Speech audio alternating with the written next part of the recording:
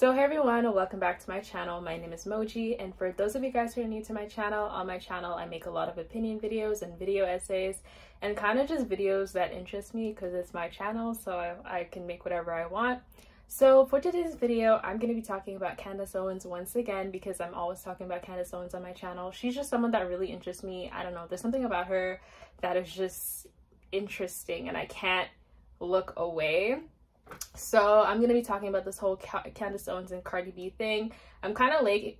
It happened a week ago. So if I sound kind of low energy today, it's because I feel kind of sick, but I still wanted to film something. So firstly, I just wanted to say, isn't it weird how Candace Owens and Cardi B, they're always fighting? Like, it's so weird to me. And whenever I see them like arguing online, it really reminds me of this episode of The Boondocks where Riley gets called the N-word, and then you have Rollo Goodlove, who is kind of this caricature of a black activist that sees black people being mistreated as an opportunity to gain. So for example, the whole Black Lives Matter organization. They're the family at the center of this controversy. Let me ask you, why does that word still have so much power? Well, Larry King. That's a very good question. Which reminds me of an upcoming episode we did on My Dad Rollo, which premieres next month on Black Entertainment Television, thank you. Matter of fact, I brought a clip of it if you'd like to see it. Sure thing. If we have it ready, let's go to the clip. Stuff. We have a wonderful cast, and they work so very hard every day, and the writers give us fantastic material. So now, about this incident. What incident you talking about? All right. Ann Coulter, who is kind of this like conservative white woman, but then at the end of the episode, you see how they're actually friends and they're just doing it to make money. Sugar daddy. Get a little thick back there, sugar. This whole time, you guys have been working together? Yeah, silly. I told you I had it covered. I'm confused. Me too. I thought Ann Coulter hated everybody. Who, Ann? No, man. She just do that to get that redneck money. Let me tell you something about Ann. When a nigga need a nemesis, she helps me out. Even a Republican? Hell no. You think I like going out there and saying this ridiculous shit? So then why do it? Because a bitch got books to sell. That's why. Ain't no money in trying to save the world. So every time I see Candace Owens and Cardi B fighting, it always reminds me of that episode because I'm like, what if they're like secretly friends and they're just doing it for attention? So firstly, let's just talk about what happened. There was a Grammy performance. I have never seen the Grammys in my whole entire life. I don't plan on watching it. I don't watch award shows just because I don't care. So there was a whole Grammy performance in which Cardi B and Megan Thee Stallion, they performed their song. They performed WAP, and it was a very vulgar performance. It was very sexual, and Candace Owens, she just really hated it. She really did not like it. Any words about it. They call this great. They say this is fabulous, that this is the stuff that children should be aspiring towards. So at the same time, Tucker, that we have kids that are not learning hard academics anymore in school, right? Forget about mathematics and science. You can trust the science and trust Dr. Fauci, but you have these kids learning about critical race theory. They're learning that they should aspire to people like Cardi B. That you see that fundamentally we are seeing the destruction of American values, American principles, and it's terrifying. I think parents should be terrified that this is the direction that our society is heading towards. And again, we are weakening America. That's really what we should be talking about. This is a weakening of American society. But honestly, whenever Candace Owens talks about black culture, it just makes me very uncomfortable. And I feel like this is for every black conservative, and I'm not against black conservatism, but I do have my viewpoints on it. And whenever I see Candace Owens like talk about how things are impacting black culture, I just feel like it's just very disingenuous, and I just don't like it. Makes me very uncomfortable. Cardi B, she tweeted, "Yay, we made it to Fox News, guys." So Cardi B was being petty, and she said that. Candace Owens, she replied, "Just at me next time directly. You're a cancer cell to culture. Young black girls are having their minds poisoned by what you are trying to package and sell to them as empowerment. I'm one of the few that has the courage to tell you the truth. You should thank me." And then Cardi replied, "Matter of fact, I'm going to thank Candy. She put my performance on Fox News, giving it more views that boosted the views on YouTube and is counting towards my streams and sales. Stream up and WAP. Remember, grown parents, only you can monitor what your parents watch, no one else." So this is where my problem lies. this whole idea that culture doesn't have an impact on your children, I feel like is very delusional. And I don't understand why people are so quick to be like, you're a parent, you're the one that should be watching and monitoring what your child is watching. But when your child isn't with you, they're out with their friends and they're on social media, they're seeing what's going on in the world. And people like in pop culture, or people who are famous who want to kind of put the blame on the parents, they're like, oh, you're the parents, you're the ones that should be watching what your children are doing. But it's like, are you with your child 24/7? And if you are with your child 24/7, then people are going to call you an overbearing parent, and they're going to say you're strict. And if you're not strict enough, then you're a horrible parent. So it's just weird to me how like in this culture we kind of want to take away the blame from celebrities when we know that pop culture has a significant impact on our generation and the way that we see things. So if we're constantly seeing like these women who have plastic surgery, huge houses, and they're getting attention from men because of the way that they look, then obviously young girls are going to see this and they're going to think, oh, I have to look like this to get attention. So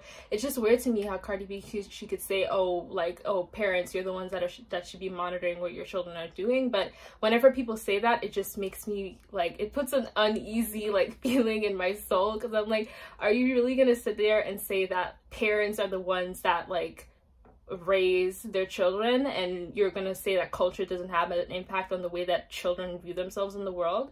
The thing I wanted to talk about was the over-sexualization of the female black body, and by society and by black women. I feel like there was a certain point when I was on Instagram, all I would see were like ass pics. Like, I feel like I'm gonna sound like super pick-me or super conservative in this video, but it's like, why do I have to see your ass all the time?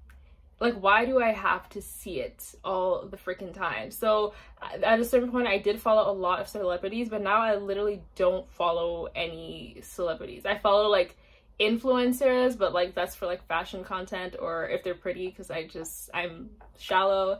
But literally any, like, I've never followed Cardi B on Instagram. I don't follow any like celebrities or like rap celebrities, because I don't know, there's something just really, I don't understand how we're just so desensitized to sexuality. And sexuality isn't a bad thing, obviously, it's really not, but I feel like there's a unhealthy obsession with sexuality, and there's an unhealthy obsession with black women and sexuality. So the thing that really bothers me, it's like, why do I have to know?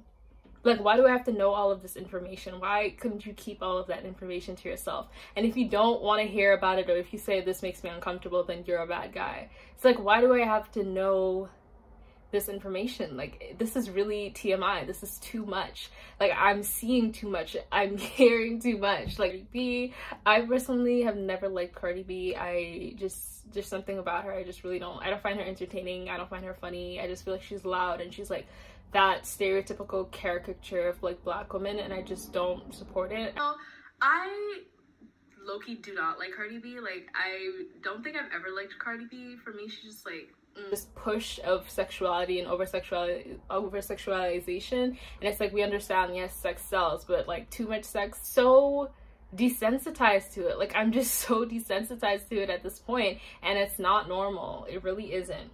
So really unhealthy, and I feel like it's not like healthy conversations that are being spoken about towards sexuality. It's really like unhealthy and vulgar. This does have an impact on younger generations, and that's why I said I agreed with Candace Owens with this, because it does have an impact on the way that younger girls are going to see themselves, because you can see that younger girls, they're like trying to change themselves already, like getting fillers, or even on TikTok, like you wouldn't even know a 14-year-old is a 14-year-old unless they said it. So there really is like this push to grow up and to fit into this society that wants you to be a certain way, because of like this weird political agenda to like normalize things that should not be normalized, or to just normalize everything. And it's like, there's some things that are just like, there's a line that just should not be crossed, and I don't understand why it's just so hard to admit that. And it's just, I don't know, people just find it so hard to just admit when something is ludicrous. Like, it's really not that hard. And I feel like it's because, as I've spoken about in my unpopular opinions video, there is this push of like this mob mentality, and when there's like a mob that is telling you that what you think is wrong, then obviously you don't want to feel that pressure, and you don't want to feel like you're the bad guy, so you're gonna integrate and assimilate to things that you don't believe in. So the thing about black women is black women are constantly seen as sexual objects. Like, it's been around, it's been like that forever. Like black women are seen as sex objects. So whenever this is gonna sound so fucked up, but like whenever you put yourself out there like Cardi B or like Megan Thee Stallion, it's like you're fitting into the stereotype of black sexuality, and it's not empowering at all. I truly don't see what's empowering about it, because the only people that are really looking and checking for it are men. So it's like kind of seeking male validation. But also I will make another video about men rapping, because this video is gonna sound biased, but I said sexuality is commodified, and I'm not only talking about women here, I'm talking about men as well. Like everyone is to blame for this. So whenever you see black women as sexual, like black women in the media, they fit into this stereotype of black sexuality and black women being seen as sexual objects. But I feel like it's different for white women and white feminism. So we see a lot of like white feminism online and white feminism on TikTok. But the thing about white women and like sexuality, it's like white women, they could turn off their sexuality at any point, and they could be seen as like these like frail I didn't mean frail, I meant fragile. They can be seen as like fragile objects objects, because women are seen as objects either way, but they can be seen as these fragile objects that can be taken care of, and they're not seen as like these sexual objects, at least not as much as black women. So whenever it's like white feminism that's like pushing for more sexuality, it just makes me uncomfortable, because it's like you guys can like turn off your sexuality at any point and like just be seen as like women, or like women to be taken care of, but black women are constantly seen as sexual objects. So it's just really this weird thing that's going on, and I just don't understand it, because it's like that's like their feminism, like white feminism, and like feminism for black women is completely different, and the things that black women and white women are fighting for are completely different. So it's just, that's just not something I agree with. I just feel like it's really annoying. But anyways, that's what I wanted to talk about. I feel like when I'm low energy, I'm a lot more disrespectful than I am when I'm high energy. So I don't know if I'll refilm this video, but I feel like I was very blunt in this video. Usually I would try to sugarcoat stuff, but today I'm just feeling really nauseous. So I hope you guys enjoyed this video. If you did agree with me, then like comment down below and tell me what you think. If you disagreed, comment down below, tell me what you think.